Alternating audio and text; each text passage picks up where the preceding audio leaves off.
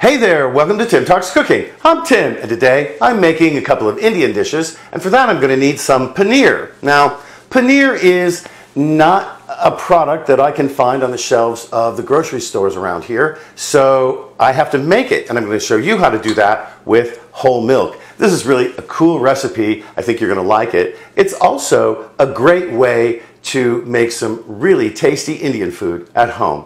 Let's get started. In this pot I've got 4 liters, that's a gallon, of whole milk that I'm heating up gradually over medium heat. I'm stirring it frequently because I don't want it to burn on the bottom at all while I do this, but I do want it to heat up relatively quickly, not too quickly.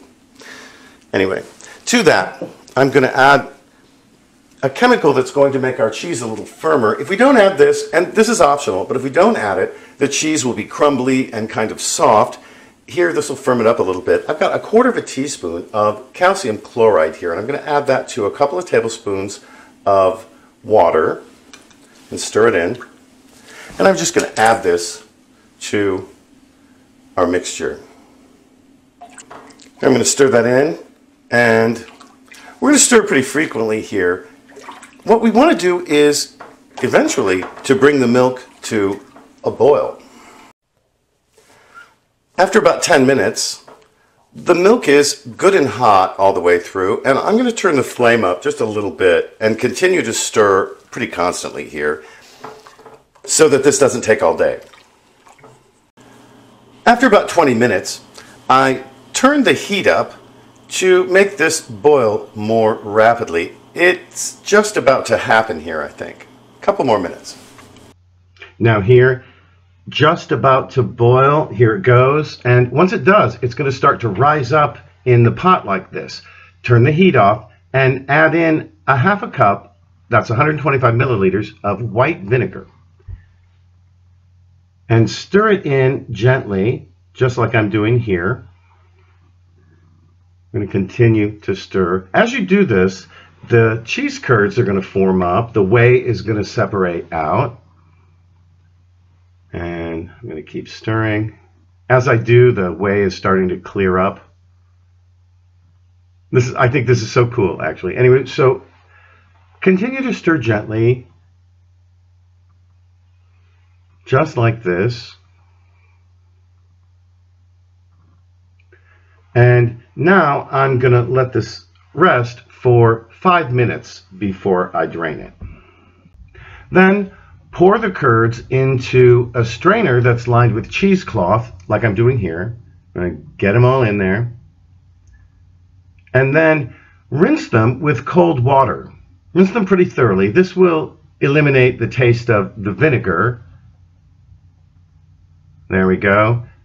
And give them a little shake. When it's more or less drained, fold the cheesecloth over the top, just like this. We're going to squeeze more of the water out by putting a weight on top here. I'm going to rig this up so that I can put as much weight on it as possible. And I'm going to leave this for about an hour, 2 hours. Now here's our cheese after an hour, hour and a half in the strainer. It's nice and firm, but it's a little crumbly. Not a big deal. What we're going to do is wrap it back up. And here I'm going to press it down into the bottom of a plastic container. Press it down nice and firmly.